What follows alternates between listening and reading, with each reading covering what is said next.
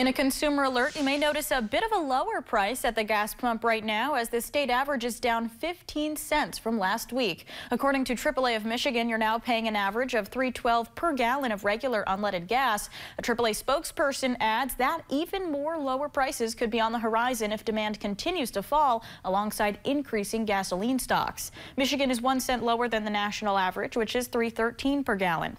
Taking a look at the average price by county in the Upper Peninsula, the lowest is in Dickinson County at $2.99 per gallon. The highest is in Mackinac County at $3.48.